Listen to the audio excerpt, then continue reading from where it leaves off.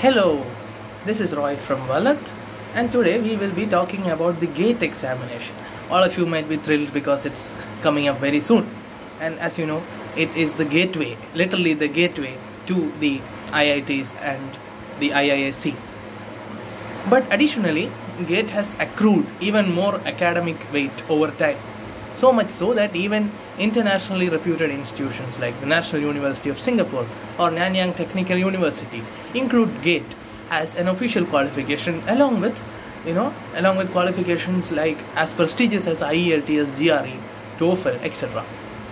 GATE, as we know, is a 3-hour examination, so you get plenty of time to answer and review your answers, which is good. You'll need it because there's negative marking.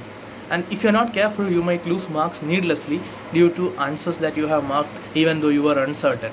So use the extra time to review your answers. You can avoid marking unnecessary questions in the extra time so that you'll get maximum marks. As you know, the weightage differs from question to question. Some questions will have 3 points, some questions will have only 1 point. So make sure you get all the heavy hitters right this day. Alright, wishing you all the best. Thank you.